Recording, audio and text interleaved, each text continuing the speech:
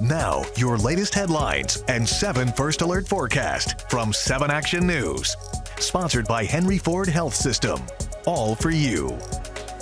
Good afternoon, I'm Keenan Smith. Here are your headlines from 7 Action News. Michigan Attorney General Dana Nessel updated some major cases today, saying she's committed to exposing the truth. She spoke about Michigan State University and former Dr. Larry Nassar, and about 2 more athletic trainers who are accused of making false statements in that case. On the Flint water crisis, Nessel says Wayne County Prosecutor Kim Worthy will now help in the investigation. 79 civil and 8 criminal cases are pending.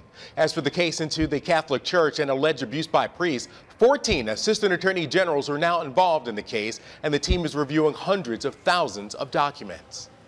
Ford is teaming up with DTE Energy to produce locally sourced power through wind.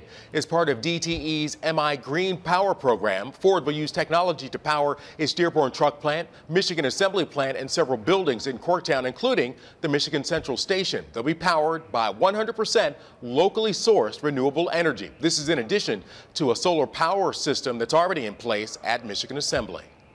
And potholes are causing sections of I-75 to crumble again, and Governor Gretchen Whitmer is preparing to unveil her plan to fix the roads. Lieutenant Governor Garland Gilchrist was at the Detroit Athletic Club today to discuss the challenges that lie ahead. The players there talked about thinking beyond the short term and considering options for more than 50 years down the road.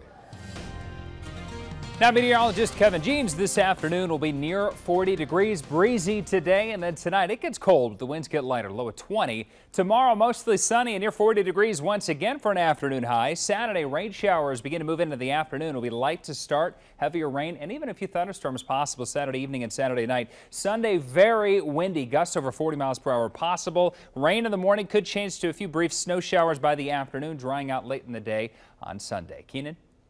All right, thank you very much, Kevin. Meijer is getting ready to take on the opioid crisis. The company just announced it's installing secure drug take-back kiosks inside all of its stores. Meijer says customers can safely dispose of any unused or expired drugs free of charge, no questions asked. The CDC says more than 70,000 people died of drug overdoses in 2017. And doctors say a large part of the opioid crisis is people taking medicines from the medicine cabinets of friends and family members.